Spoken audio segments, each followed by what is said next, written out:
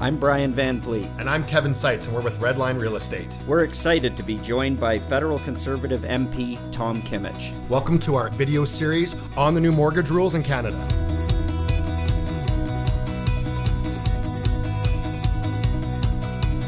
Thanks for coming in today, Tom. Appreciate you being here and giving your advice and work ethic in Ottawa.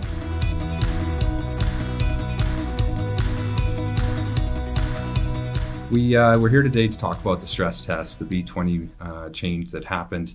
Going to a very simple explanation of this is that for most mortgages in Canada now, whether they're high ratio or conventional, we as mortgage brokers have to put them through a stress test. And what that means is basically we take the benchmark rate that we're given and add 2% to it in terms of qualifying people for that. It's created a lot of challenges within our industry. I believe it's hurt a lot of people, buyers, builders out there in the marketplace.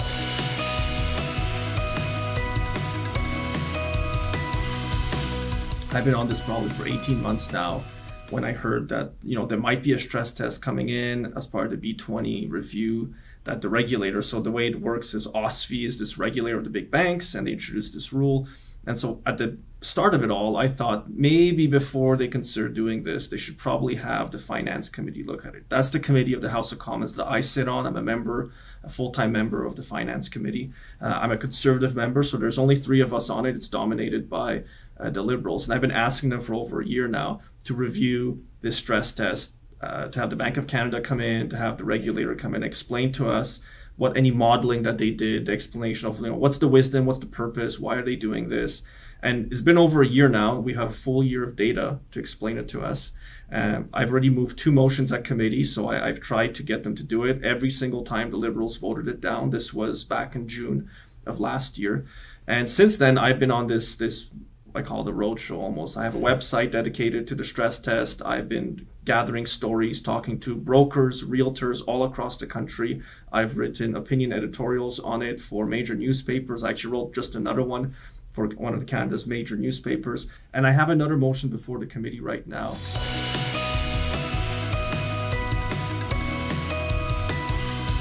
Specifically focused on the impact of first-time homebuyers, millennials, Gen Z, iGen. There's a ton of evidence out there that just one year of the stress test has had a massive impact on the market, a massive impact on first-time home buyers. Yeah, and I've actually seen that as well firsthand.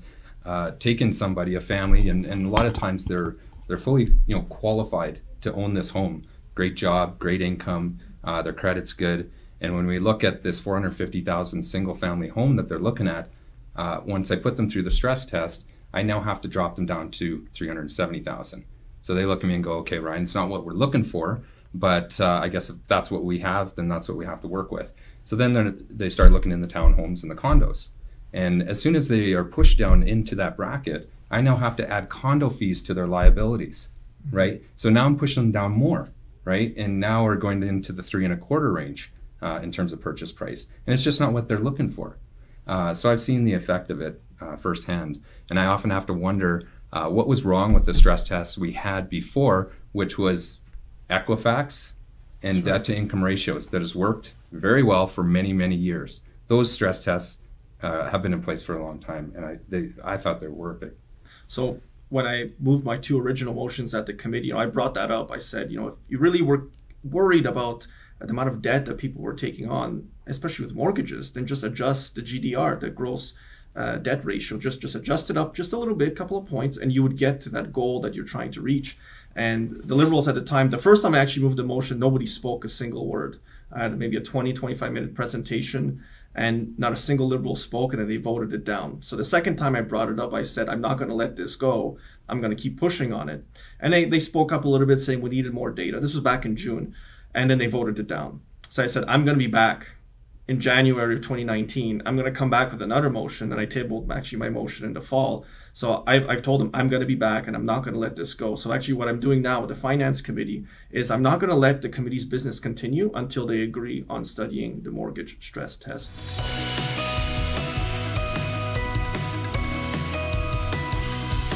Oftentimes the government gets to decide the business, or the Liberals on the committee get to decide what we look at. And that's, that's part of Parliament. That's normal. They have a mandate that they need to deliver on. But they can't just say no to everything that the opposition is asking. And I have the NDP on side as well. And actually I have an independent MP, a former Liberal MP, who asked a question to the minister just a few weeks ago on the stress test and the impact it was having on people. And he had just a very simple response. I didn't answer anything. He just kind of sloughed it off. He didn't care.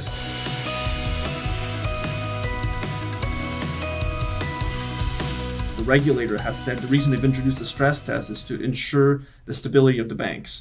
While Minister Morneau has said publicly that his reason for doing and introducing the stress test and supporting it was to reduce prices in the two major metropolitan areas in Canada, which was Toronto and Vancouver. Right. And you can now argue the point whether they've achieved that goal, the original goal they had.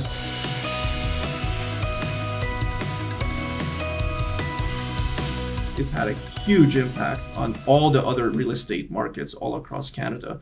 And it's had an impact in communities everywhere outside the GTA and the Vancouver greater area. So all I'm asking them to do is just take a look at it one more time before the next election, to have the data, we have it, and to take a look at it as parliamentarians and invite all these people in. Because like you, I have a lot of anecdotal stories of the impact it's had on people. And then, the Equifaxes of the world, TransUnion, and others, the credit agencies have a lot of information already telling us that mortgage origination has shifted drastically.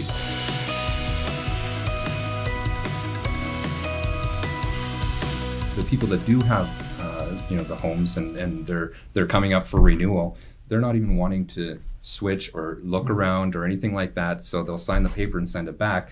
And what that does is basically they're stuck with that rate the bank is offering them, and they're not shopping around and looking for something better for you. The other side of it is that people that need that equity, they've gotten into some trouble, and they want to access that equity, now have to go to private lenders.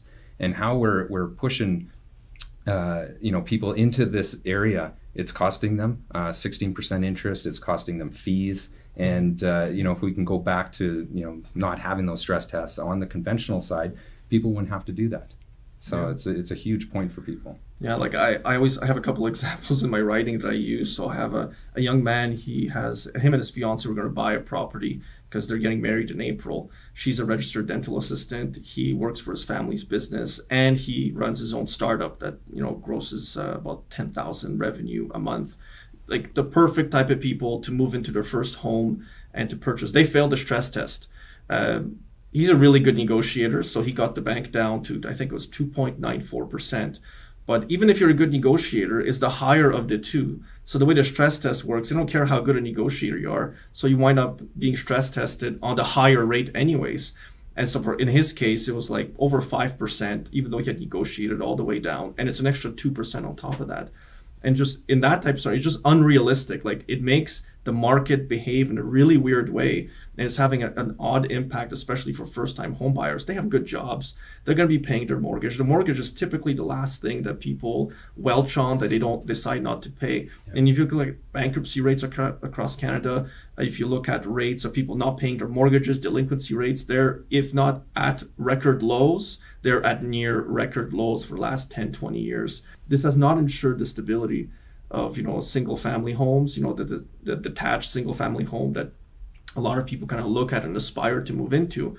I have data that shows that, say, in the market in the greater Toronto area, for instance, single family homes year to year actually going down in price now, which you might say, well, that's a good thing, that government's achieved this purpose. But townhouses, row houses, condos are going way up. I'm talking about double-digit increases, because exactly to your example, people have lost purchasing power.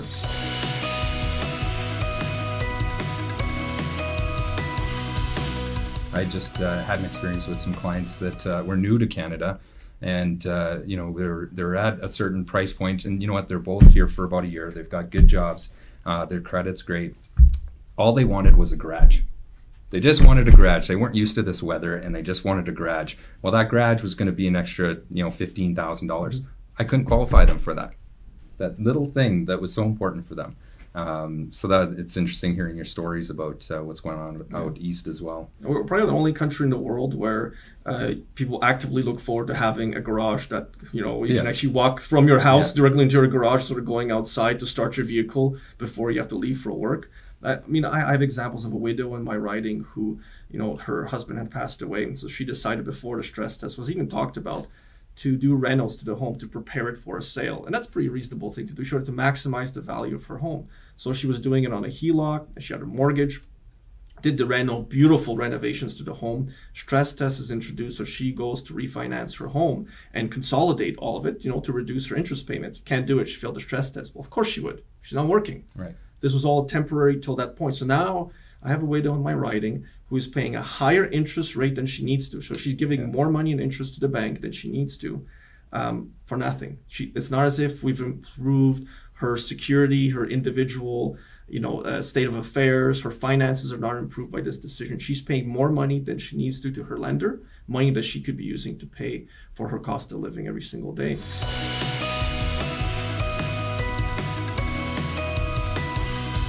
If you fail your stress test right now with the current lender that you have, you can't go to another lender. The stress test forces you to stay with the lender you have. So if you're a big lender, what incentive do you have to give them a better rate? You actually have none, because they can't go anywhere else.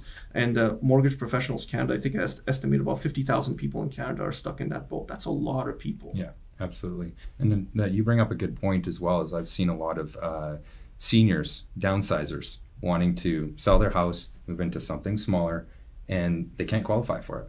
I've seen that happen several times, and it's really sad that we can't facilitate that a little bit better for them. Yeah, and on the market side, when I look at it, what it does is it keeps people in houses or homes that they shouldn't be in because they don't want to be in them. But what then happens is people who want to move into those homes can't. So again, then that competition for row houses, for the lower priced market, the condos, is a lot tougher because you have people there who are moving up into their first home that they're trying to purchase. And the first house I bought was a condo. Yeah. It was affordable. It was right next to my workplace. I lived in Edmonton back then. It was easy to get, and to get to and from work, I had 2 blocks to walk. And it was great. It was perfect. But that was the first one. I could have never afforded a single family home back then. So we made a decision with my wife, and we were just having a baby. We're going to move into a condo, and we made it work for us. But I hear from a lot of people saying, that the purchasing power is down. They got to pay condo fees. Then they got to get CMHC insurance because they can't get 20% down, and there's all these other problems that compound the issues, especially for first-time home buyers. They're just getting by, and they're not getting ahead. And all of the stress tests, and they introduce other things like carbon taxes and everything else. It's making it harder and harder to earn a living and to really get ahead in life, and especially for the younger generation. So I'm a millennial, but there's an entire generation behind me who are looking at purchasing their first home, and they're having a heck of a time. Like my old staff, I use them as sounding board sometimes. And I ask them, like, do you have a down payment for a house? And they're like, no, that's not that possible to do nowadays, especially with the stress test has made it so much harder to achieve that the goal or dream of home ownership. When I think about the people that are being forced into rental properties here in Calgary, even, we're seeing vacancy rates going down, and rental rates are going up. And how that's good for our young generation, I'm not quite sure.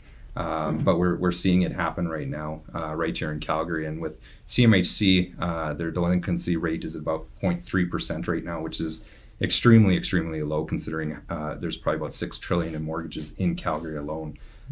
So again, we appreciate what you're doing in Ottawa, fighting for this cause, and hopefully we'll see some change come out of it soon. Thanks very much, Ryan. Yeah, I'm not going to let this go. If I have to keep talking at committee until I convince them, or until they're tired of hearing my voice for hours on end, I plan to get them to at least agree to a couple of meetings where we could call in witnesses, call in the experts, have the hearing, and then, if they're willing, maybe give some advice to the government on what it should be doing and how they could change the stress test so it doesn't have such a massive impact on people that they never really intended to hit anyways.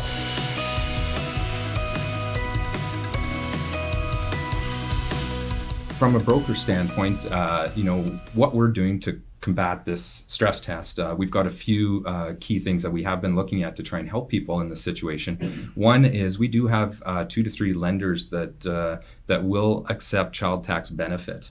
So the big banks won't accept it, but like I said, we've got a few. So we've got, let's say, $400 or $500 a child now that we can add back into somebody's income that will help them just push back up into the area that they wanted to purchase. We're also looking at doing debt consolidation or refinancing of vehicle loans, which has really helped people for approvals. That's a great idea. Like on our side, what initially started just me all by myself kind of campaigning to have the stress test reviewed. You have City Council in Calgary, which passed a motion saying the B20 stress test needs to be removed. The mayor has already written a letter to the premier and to the prime minister saying, you got to look at this thing and you got to change it because it's had an impact on people. So I started all by myself at the beginning, and now there's more and more people talking about making a change.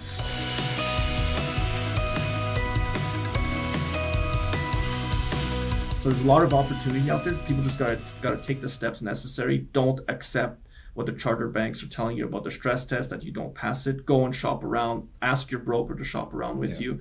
That's really the way to get the best deal out there.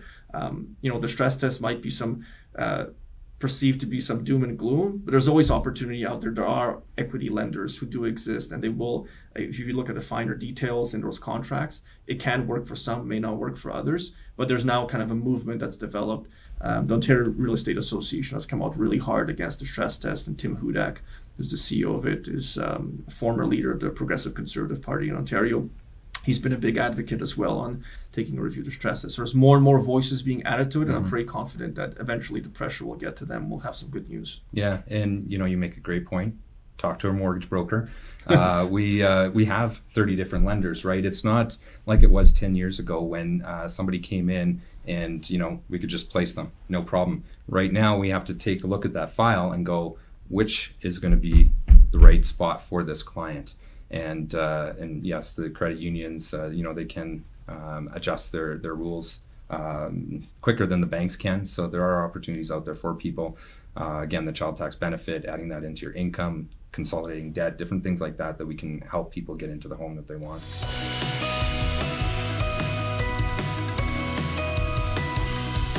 Yeah, so what I always tell people is when they're trying to get a mortgage through a chartered bank, they're dealing with the realtor. The realtor is probably the one that's found the home, their dream home, hopefully, and they're trying to negotiate that deal. Is don't just stop at a chartered bank. Tell your realtor, go to a broker, because brokers have lots of different lines they can go to. They know more of the people in the market as well, and you have more options. The more options you have, the better you will do as a consumer.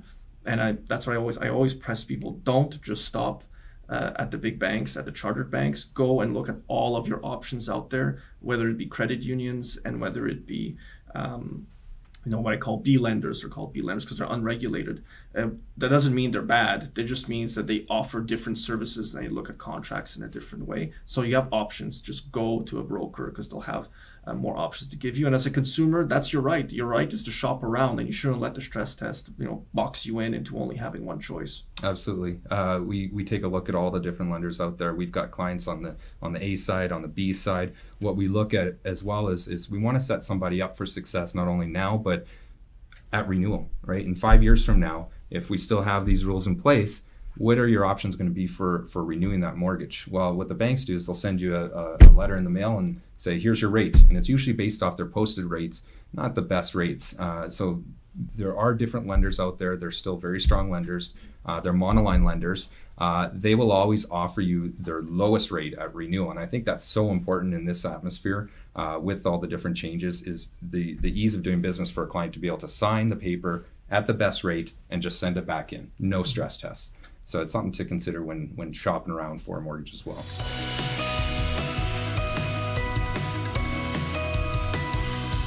Tom, thank you so much for coming in today to Redline to talk to us about this. We learned a lot of great things from you. Thanks very much, Brian, for having me. And just for all of your clients, anybody who's listening, if they want to get in touch with me, www.tomkmiec.ca is my website, tomkmiecmp.ca, and they could just send me an email if they want to follow up with me or have some more questions about the work I'm doing for them. Wonderful. Thanks so much for coming. Thanks, appreciate it.